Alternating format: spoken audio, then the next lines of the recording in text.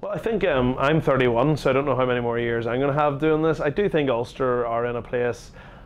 I think we're well worth our place in the quarterfinals. We've won 5 games, and we had a seriously tough pool.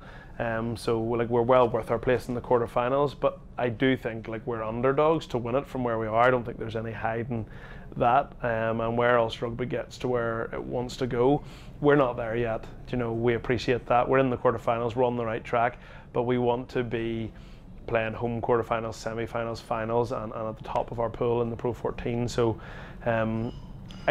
what I believe about Ulster is that it's the start of a new cycle. There's a new CEO this year, there's a new head coach, there's a lot of good young players. We said goodbye to a lot of older guys. The squad's been put under massive strain, but a lot of the academy guys have done well.